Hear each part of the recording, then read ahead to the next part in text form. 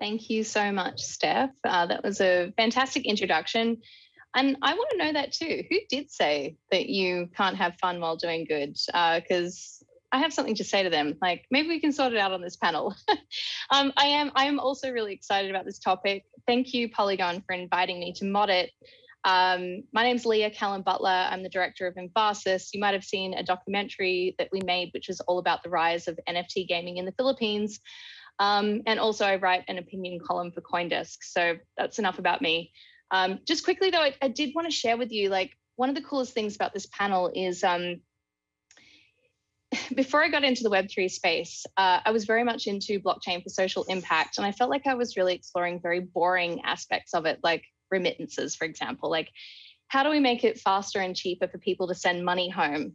And, you know, when I got into Web3 gaming, I realized maybe through Web3 and open metaverse, maybe they don't have to leave home at all. Like, what if you could stay in your country with your family and actually earn an income in your own country?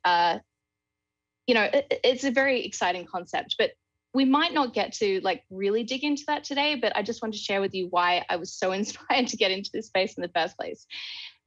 Now I'd like to hear from our panelists too. We've got Amanpreet, Andrew, and Sebastian here today, and they're also in this space. I think one of the things we'd like to unpack today is obviously sustainability from a green perspective, but I think social impact will come into it as well. So guys, before we dig into some of our meatier questions, maybe you could just give our listeners a little bit of an intro, who you are, where you're working right now, and you know, what some of your goals are. Sebastian, do you want to kick us off? Of course. Hey, everyone. I'm glad to be here with you.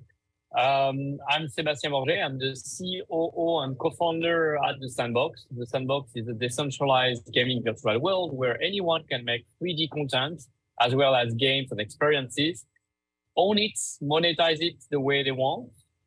We're really pushing to build this, to contribute building this open metaverse. I'm sure you heard a lot about the metaverse. I don't want to divert too much today on this topic because that's not the focus. But I want to say, like, we're very attached as well to create like a positive impact, empower players, empower users, empower creators, provide new jobs, and make sure that they can benefit them both in the virtual world and in the real world. And I'm sure we'll get to talk a little bit more about that today. Thanks, Seb. That was awesome. Andrew, how about you? Sure. Thanks, Leah. I'm Andrew Robinson. Really wonderful to meet everybody and have a chance to hear what everybody's doing in this space. It's a super exciting space. I'm the co-founder and director of Guardians of Earth, which is this new game that's coming out. Our company's actually called EarthGuardians.life. We're based in Australia. Our head office is in the biodiversity capital of the world. That's what I call it, up in far north Queensland. And we're all about saving life on Earth, reversing the biodiversity crisis, stopping that through gaming and Web3 gaming. And we've basically what we do is build technology that connects people to nature for the purpose of mapping every species of life on the planet in order to save it. So we create a biodiversity map that gives us the data that we need to know whether we are saving life or not. And the game is called Guardians of Earth, and it's going to come out early next year. It's a real world game where you go outdoors. It's kind of like Pokemon Go meets David Attenborough, but really hyped up and really fun. I think it's the whole point of the game is to be as fun as possible to engage people and have an impact. Wait, I thought blockchain games aren't fun. Oh, maybe we'll revisit that later. Amanpreet, over to you. Tell us about what you're working on. Yeah, sure. Thanks, Leah, and thanks for having me here, guys. Very exciting topic. My name is Aman, not as experienced as Sebastian and Andrew, but I come from Unilever, so I'm working as a global media lead for Unilever, handling partnerships in passion marketing spaces, which includes the work we do on gaming, metaverse, Web3, sports, entertainment, and music. I've been an ex-professional gamer for my country, so essentially done three years of professional gaming, and then got into creating a gaming startup. So I've had my share of gaming throughout my career and my personal and professional life. And now with Unilever, I'm sort of getting to work on the most passion spaces that exist. So win-win for me. It's awesome. Thanks, guys. So let's dive right into it. Look, I wanted to just give a little bit of context because we're post-merge now. And I think the conversation about sustainability has changed a little bit in the community. But Sebastian, I think the Sandbox has had like a range of sustainability initiatives for a very long time, if we're counting in crypto years. Maybe you could kind of walk us through that. Like, what were you doing sort of a year ago? I mean, I know like maybe midway through last year, I was learning about things that the Sandbox was doing around carbon credits and other sustainability initiatives that I'm wondering what it was like then and how are you looking at it now post-merge? Like, has it changed at all? Walk us through it. All right. Well, actually, our sustainability initiative started even before crypto. Sandbox originally was a mobile game on iOS and Android that launched in 2012. And I was looking into our archive, and in 2014, we did a first campaign in partnership with a charity called WeForest, where anyone who bought a virtual tree, a pixel-arted virtual tree, that people just dropped a seed, plant, and the tree was growing on the screen. Like we were like giving money to plant a real world tree that was into the Madagascar mangrove. And I think we planted something like 10,000 mangrove trees back then in Madagascar. It was the first experiment and a quite successful one, which I think was part of our idea, like how do we make that people can create virtual worlds, share theirs, and have somehow like also a positive impact. Was a one-off. And then until 2017 that we start to work on the new version of Sandbox, this time using blockchain and NFTs, we kept thinking like, how can we make it that every action like people do in the metaverse will also benefit somehow back into the real world. Around the beginning of 2021, I remember, blockchain, NFT came under the media with not such a great positive angle. Like everyone was fighting against saying like we had a very negative carbon and ecological impact, NFT were bad, etc. So there was quite of like media trying to like bring those projects and the builders down. And we say, okay, it's time that we reactivate what we did back then and we amplify it even more. So we've done a range of actions. First, we announced that we were moving publicly toward Polygon, like having our layer 2 moving to proof of stake instead of proof of work, what's been a really important step. The second has been like, we looked at compensating fully all our carbon emission from the transaction related to like buying land or transacting asset on the blockchain. So for that, we partnered with Nori.com, which is a platform where you can buy carbon credits.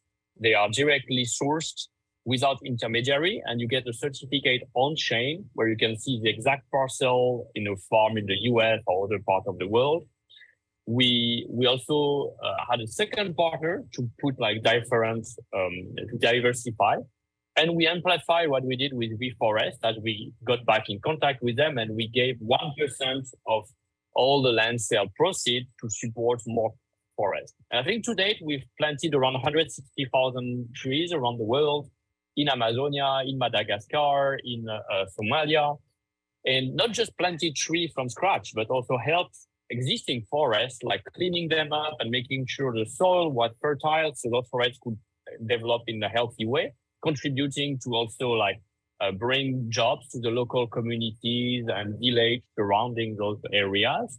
As all of this is being tracked, reported, and monitored thanks to the work of WeForest. I think that was still not enough. So we went into a few more action, like we launched a few collectible NFTs, trees that we put in auction. And we gave not 100% of the proceeds of the sales, but 200%, because I felt like if we just ask 100%, we just put on the user the effort to support. But when we give 200%, not only the user contribute and feel doing good, but also us as a platform, the service operator, we contribute, we make our part. We've also supported beyond reforesting and replanting trees. We've been foresting, I think we acquired an NFT from CyberConf, one very special NFT, and all the proceeds of this acquisition went to support a Gorilla Protection Foundation. We've done other activities, more recently with the Jaguar Foundation that has an experience in the Sandbox Alpha Season 3. They launch an experience into the land, they showcase their NFT, and there is a global awareness being raised as there was an event both in New York, in the physical world, and in the metaverse at the same time. And we want to contribute that impact, raising awareness, educating, and making sure that we lead by example. That's the first thing around sustainability. I think we want to go also to push our social impacts toward like more inclusivity, diversity of how people can enter the metaverse, how we make sure that these new opportunities that the metaverse represent and our whole creator economy and even play and earn is accessed not just by always the same population of more privileged first world developed country who have computer access, internet access, education, etc.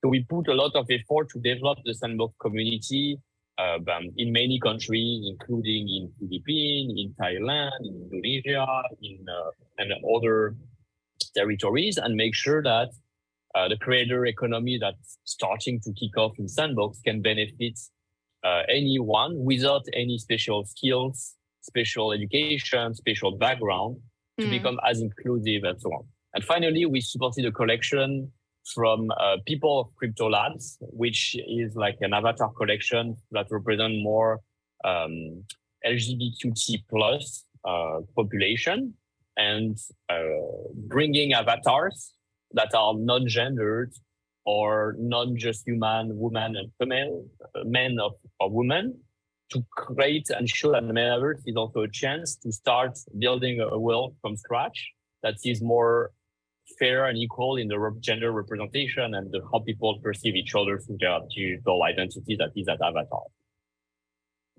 I mean, that is super impressive. That's a hard act to follow, I gotta say. I mean, Sandbox has been doing some incredible stuff in this space. And I think one of the things that you didn't mention too is that you've also got a partnership with GBS, or at least I think they bought land in the Sandbox as well, which is, you know, an incredible show of legitimacy and credibility for everything that you're doing. So congratulations there. I do want to hear from the other guys. Andrew, I want to throw to you, and you know, maybe you can just walk us through in a bit more detail what you're doing. But from my desktop research, I think you like managed to discover a new species or one that people thought was extinct or something. The thing though, I really want to hear from you too, though, is that I think you're mixing blockchain with other technologies as well, like AR and VR. Walk us through it a little bit. Like how important is blockchain in terms of what you're doing? Like, is it a mix of tech or is it just blockchain? Hit me. Right. Sure. So we actually started with something called Quest-A-Game. This was Web 2 before the Web 3 stuff. Quest-A-Game is an outdoor gaming app in which people go outdoors and they take pictures of things. And that was actually really more like the Pokemon Go meets David Attenborough, because people were finding stuff. And yes, they were finding new species. So that's a really cool thing. We find on our system, we find a species undescribed by science every 2 or 3 days. We've had lots of kids become co-authors of scientific papers based on what they've found. I remember someone from what? Yeah. Like, so like someone, yeah. That's really so cool. Yeah.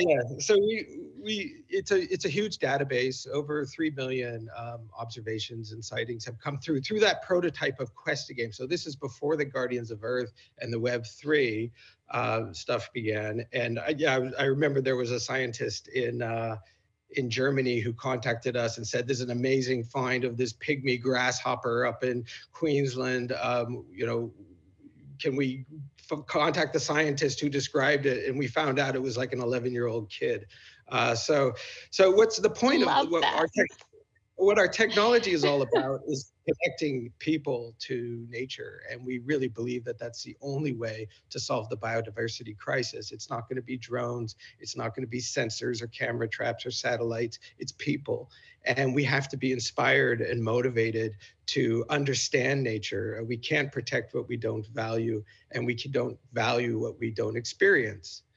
That's really core to what we did. Now, so we realized too that unlike Pokemon Go, where when you find something, the game knows what you've found, the thing with biodiversity, nature conservation is there's not only a time crisis because we're losing species about 150 a day. So we'll lose about 8 or, so in this conversation itself. So there's a time crisis. We have to act quickly, but there's also a knowledge crisis. So we only know about 25% of the species that are there, right? So we're losing stuff that we don't even know exists. And these could be extremely valuable species, valuable to humanity. So that mapping, and when you find something out in the field using Quest a game or coming up with our new Guardians of Earth game, the system has to be able to find out what it is and give you information about it. And that's where we combine what we call collective superintelligence, artificial collective superintelligence, which is a community of experts that are on a system called the Bioexpertise Engine. It's bioexpertise.org. And they give you back the information of what it is, what you found, and how rare it is, what its score is in terms of its biodiversity health value. And through all that data, the point is that we're able to then measure, verify, and report on biodiversity health. And we can then wrap it up as an asset value. And as part of this, we began to financialize it. Early on with Quest a Game, we were doing this, but we didn't have a way to actually pay people directly through their wallets and make sure that it was all incorruptible and open to everybody. So that's why we moved to the Web3, and we wrote the white paper in 2018 on this. Something called BioToken. So that's what we've released now is the BioToken, which is all based on that biodiversity data. Does that make sense? It makes like too much sense. I mean, you just said we're going to lose 8 species in the duration of this conversation. I mean, that's horrifying. And like maybe we don't even know what they are. Like you just mentioned, that's really, really scary. And one of the things I like about this conversation though is that you and Seb have both established it in a way that we're thinking about where the virtual meets the tangible or the physical. I think that's the best way to think about the open metaverse and how it becomes real for each and every one of us. And all of you are working on such interesting projects. I feel like we're going to spend most of this discussion just trying to understand it because this is like really like next frontier kind of stuff. Amanpreet, I mean, so in a past life, I worked with Unilever. I know the business quite well in terms of all the different brands. I am so interested to hear from you. Like, I think there's a lot of brands, basically every brand in the world right now wants to make a metaverse play, right? Like everyone wants to be relevant in Web3. And people are sort of trying to figure out, how do I do that? How do I not come across as corny? Like, how are you approaching that? Because as you mentioned before, you're a pro gamer. I don't feel like you take this stuff lightly. Walk us through it. Yeah, no, I think that's a very good question because a lot of times when people hear Unilever, they can't really make the right connect to what we're doing in the metaverse. So for us, metaverse sort of presents itself as a new channel for engaging consumers with our brand stories in a more fun and immersive way. So, and the way we're looking at metaverse, it's a combination of spaces where the consumer engagement will happen, right? And as a result, it presents another touch point for our brands to be an intrinsic part of their virtual lifestyles, just like we are part of their in real lifestyles and in the daily life. And given gaming is the biggest opportunity of scale in the metaverse currently, I think we are building capabilities for our brands to authentically show up, drive their purpose and product messaging in the gaming ecosystem. While just to jump in, yeah. I didn't want to cut you off, but I was just thinking, I kind of took for granted. I mean, I know all of the much loved Unilever brands. It might actually help if we just let listeners know. Like, so I can think off the top of my head, Surf, Lux, Magnum. I mean, like Dove, Sunsilk, like there's so many amazing Unilever brands. Like people probably use these in their home every single day, and they probably don't even know that Unilever makes them. I mean, these are brands that everyone knows. I just kind of thought it might be useful to kind of point it out. And maybe you could even share a little bit about the use cases that you've found for these brands in the open metaverse. Yeah, definitely. So like you said, for example, let's talk about Sunsilk. Sunsilk is the world's leading hair care brand. So we recently created an experience in Roblox, which is a popular gaming platform, as you would all know, called the Sunsilk City Island. So essentially that's an experience where we were inviting young girls to play 4 mini games, which are sort of based on how they can open up possibilities in real world, just like their avatars would do in the virtual world. And as a part of process of playing the game, the young girls could kind of shape their avatars through cool hairstyles and stuff. So the game was loved because it had a product messaging, it had a purpose messaging to it. Similarly, Helmets, if you know our mayonnaise brands. So we actually partnered with Animal Crossing, the popular game, a few years back, where we created a Hellman's Island in Animal Crossing, where we're talking about how do we tackle the problem of food waste. And we ended up giving more than 100 million like free meals in the community as a part of people playing that game. And if you read the news, very recently we have launched a partnership for our leading brand Dove, where we announced with the Epic Games and Womaning Games that we want to bring the idea of real virtual beauty through education on adequate body representation of female characters in leading games, because it's no hidden secret that the way female characters and the gender in general is represented in the gaming ecosystem, the game is needed to be changed. And that's what we did with the recent partnership. And if you had to go like beyond gaming as well, like if I look at in the general metaverse and Web3 terms, then we've sort of worked with some virtual decentralized platforms like Decentraland, where we recently activated the Rexona Metathon, the first virtual marathon in the metaverse, where we wanted to drive the message of inclusion in the metaverse, because in general, marathons are designed for people who are fit, can run, but virtually it's anybody can join in. And that's where we created aesthetics and wheelchairs in Decentraland, where anybody could join and run that marathon. And similarly for our toothpaste brand Close Up, we created a experience in Decentraland again called the City Hall of Love, because Close Up is all about bringing couples together, couples who are not generally accepted in the society in terms of like LGBTQ couples or couples with different races and ethnicities. So we wanted to give them a chance to immortalize their love on the blockchain. So we enabled them to mint NFT marriage certificates and just getting married in those virtual worlds. So in all, I think if you look at it, our brands have entered the space and are slowly finding ways to bring their purpose and product messaging in life and ways of doing good in the society like we do in the real life. And if you look at NFTs in general, because obviously that's the hype word, we are looking at NFT blockchain-based tokens as the gateway to design next-gen loyalty programs. And that's where I think things become interesting, because NFTs would help us drive brand communities.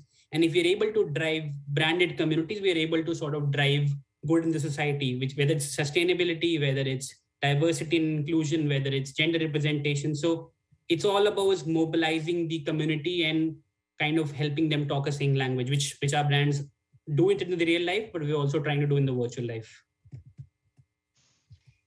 Yeah, I mean, look, honestly, it's pretty forward thinking for Unilever. I mean, I'm not seeing any other FMCG brands kind of doing anything like this. Was it difficult for you to kind of get people on board with this sort of strategy? Just interested to know, like, for other brands that might be watching, thinking, how do I get, corporate brands to get excited about Web3 in the metaverse or to think differently? I mean, do you think it was difficult to kind of get them on board? Are you saying internally or externally, like consumers? Oh, good question back. I guess I was thinking internally, but adoption is a much bigger question, actually. Maybe we should tell me internally, and then I want to ask the adoption question of everyone. Yeah, I think in general, obviously the space requires a lot of education and a lot of understanding, because like most of the people in the panel here are gamers, have been part of the community, understand Discord and other channels that are usually now hyped about from certain time now. So there's obviously a level of education and inspiration and thought leadership that needs to be done internally. But like I think most things in Unilever, we've been able to kind of mobilize the right kind of resources, the right kind of education materials to help train our next line of brand managers on this. And I think this has worked well, which is obviously shown by the level of activations we have been doing in the last few months. So the internal education and inspiration has been a very good and a positive, rewarding effort for us. So, and externally around adoption, I think we have seen some tremendous response to our experiences. The numbers speak for itself. So I think in general, we are a company that obviously deals in mass consumer products. So that's the way forward. Adoption will sort of help us drive more and more experiences like these. Hey, Seb, maybe you could talk a little bit to that, like maybe even with your Blockchain Game Alliance hat on. So Seb is also the president of the Blockchain Game Alliance.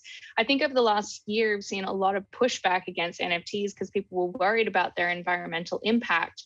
And that was, one of the number one reasons why people said they didn't want to adopt the technology. But more and more with education and exposure, we're seeing that that's kind of not really a valid pushback against the space.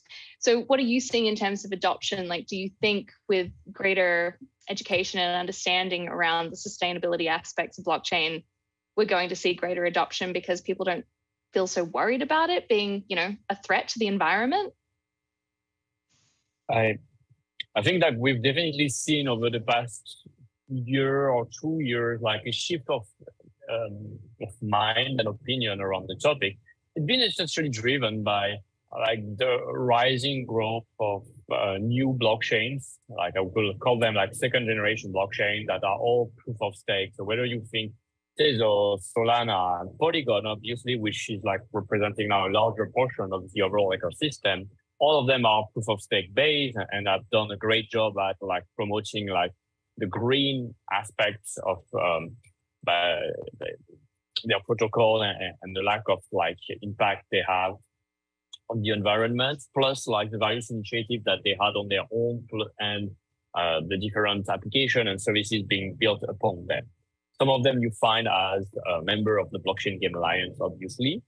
We're seeing as well at the Sandbox level a growing number of brands and institutions, like you mentioned GBS before, but we had also like Standard Chartered Bank, we had AXA, we had HSBC, we had a good number of projects that are promoting the use of those virtual world and those virtual space to educate audiences about like more sustainable initiatives and both within their corporation, their group, for their own employees, but also to the rest of the world, like for their own consumer users and so on. And so people are seeing those platforms, both Sandbox, the Metaverse, or the member of the Blockchain Game Alliance, as vehicles to convey a message, to reach an audience that is, we know, like people who own crypto in this world tend to be influential. They tend to have a certain access to a certain reach through the power of community, through the power of DAOs, etc. as well, so they can help amplify the message. And we know like crypto is global. If you look at the top countries where there is crypto adoption, they are not just only US, Europe, Korea, or Japan. Actually, there are a great number of countries in Africa, a great number of countries in Southeast Asia, or in Latin America, where you've been. So all those world that progressively also are adopting crypto and adopting those new behaviors, keeping in a way the bad habits that have been built over the years in the more developed countries. And that's an interesting prospect, I think, like how there is a whole movement going on in general, thanks to that. Yeah, for sure. Andrew, what are you seeing in your corner of the world in terms of adoption? Like, I'm interested to know because you seem like a person who is very driven by the do good, like, I want to build something that is going to impact the world positively, but you also kind of understand that if it's not a fun game, like people aren't going to play it. So how are you seeing that from an adoption perspective? Do people just play it because it's fun, or do they play it because they understand the purpose? So we have the Questa game Web 2 game out there that's played globally, and people enjoy it probably because it gets them outdoors and it's fun, and they like the points and they like the competition part of it. They like competing against other people to see who can find the coolest stuff and build their collection. And I think that's where the adoption became really powerful for us in the Web3, is that people had these collections. And what we are saying is what you've collected is actually really valuable data. So we can NFT that, we can bring that over to the Web3 space, we can financialize it for you. It's your data, you get to do with it what you want. And that has helped bring, that has, yeah, right. It's not just being taken from you. And money off of, but it actually is, and then that motivates people to find better, more valuable stuff and get involved. So get a wallet. So we have all these Questa game people who really had no idea about the space, and just exactly what you're saying. The minute they heard the word NFT, a lot of them panicked, and they had heard the environmental space. But then as we explained it and we showed them why that this is so valuable, it worked out pretty well. So we've had a lot of them migrating over, and that seems to be working well. But I think you're right. It's ultimately the fun aspect of the game that's going to bring in the crypto natives. Definitely. Hey, we've only got like 2.5 minutes left, so I've got a little bit of a wild card question for you. So post-COVID, I think one of the things that has become really obvious that travel had a very big impact on the world, but people still have that desire to travel. I'd be really interested to know from you guys, because you are really pushing forward the idea of the open metaverse and the kind of experiences that people can have without leaving their home. I'd love to know what you think are, maybe, a pro and a con of the open metaverse if you were to never leave your home. Like, do you think it will actually kind of have an impact on whether people choose to travel or not? You've only got 30 seconds. Andrew, you go first. Oh no, Sebastian's got his unmute. You go first, Seb. And then right. You, Andrew. Yeah, I do think so. Like, we're creating this new digital nation with frontier that is both global and local. We bring culture from many regions of the world, whether it's Singapore, Korea, Turkey, Dubai, Brazil, French, Britain, etc. So it's quite interesting, and we have landmarks, we have monument, we have museum, we have art gallery. All of you have a Philippines in the Sandbox, don't you? Like the whole Philippines. Yeah. So you can access that culture from anywhere in the world without having to travel, or just because you can travel, and that's what most of the population can travel still. And I think it's great to broaden, like, how many million people can visit those landmarks, know, learn, discover, and one day maybe they will visit that place in the physical world. I love that. It's a new way to research where you're going to go next. I guess your approach is a little bit different, Andrew.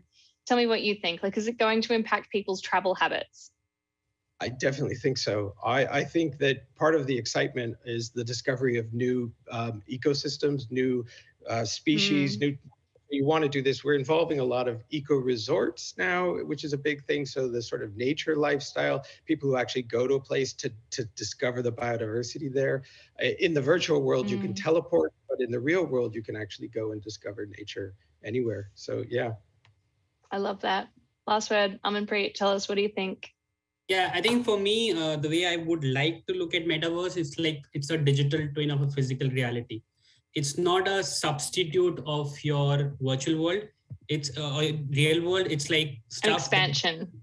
It's like stuff that exists together with you. Okay. And if you had to ask me, I would personally say that these should coexist. One can't replace the other, but the whole phygital aspect of things would be the best to go forward with. I love that. There's so many different perspectives on that. Guys, thank you so much. I've got to throw back to our amazing moderator now, but thank you for having me. This has been awesome. I could have talked to you guys for hours. Well, you've been fantastic. Thank you very much. Thanks, everyone. Thank you, Leah. Thank you, everyone. Bye-bye.